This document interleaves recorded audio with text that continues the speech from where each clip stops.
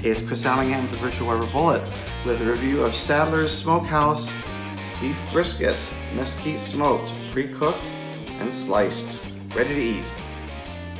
Now you may be familiar with the name Sadler's, but maybe you don't know why. Do you read articles written by Daniel Vaughn, the barbecue editor of Texas Monthly Magazine?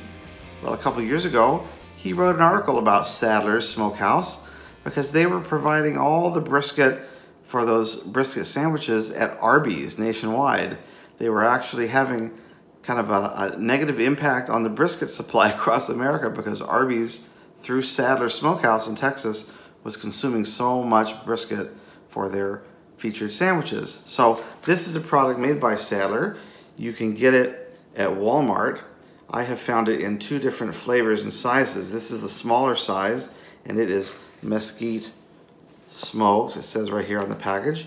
There's a larger size, which is like, this one is, just for reference, this is 1.3 pounds. There's a larger one, which is like 3 pounds, much longer, sliced the same way, but it is hickory smoked. And I would have preferred to have tried the hickory smoked version, but at least where I live, mesquite is this size and hickory is the much larger size. So this is the one I'm going to be taste testing today.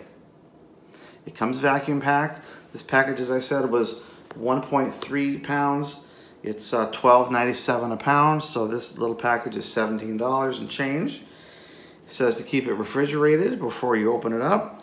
On the calorie side, it's 260 calories per serving, and a serving is 3 ounces. As far as ingredients go, I see beef brisket, water, salt, sodium phosphates, black pepper, paprika, red pepper, garlic blend of salt, cornstarch, and garlic powder. So not too bad on the ingredient side of things. Here I've removed the label from the package so you can get a closer look at how the brisket looks inside the package. You can see clearly a smoke ring across the top, a little knob of fat on the left, and a thin layer of fat across the bottom. Okay, let's crack this guy open and see what we find inside.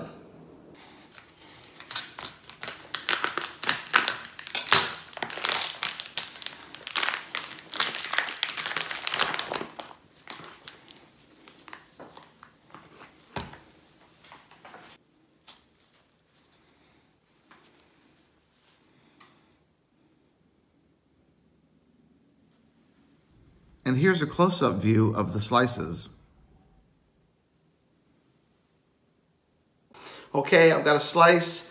I've heated it up in the microwave. Looks a bit like a piece of bacon actually, but it's not. I'm gonna try it. Let me show you how tender it is here. You know, you get a sense of the tear test here. It's, you know, it just sliced across the grain, but it's a little bit stretchy.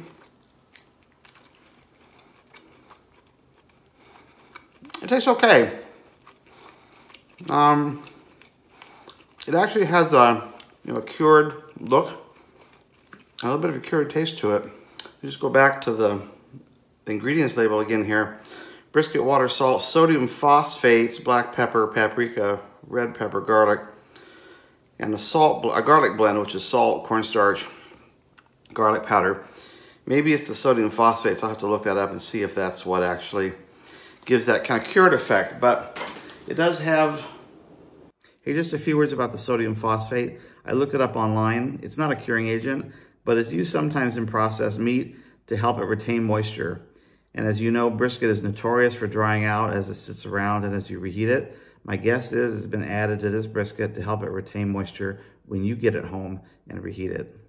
It does have sort of that redness to it that you associate with maybe more like corned beef rather than regular smoked brisket. No, the taste is not objectionable. It's pretty good. One of the big tests for me is a brisket sandwich. So let me make a brisket sandwich and we'll come back with some comments about how that worked out. Okay, back with a brisket sandwich. 4 slices on here, a little bit of barbecue sauce. Let me check it out.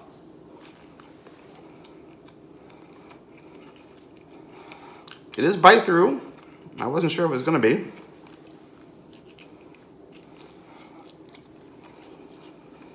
You know, it's better on a sandwich than just by itself. I think my criticism though is that the slices are a little bit thick. I'd like to see them thinner on a brisket sandwich. That's my preference.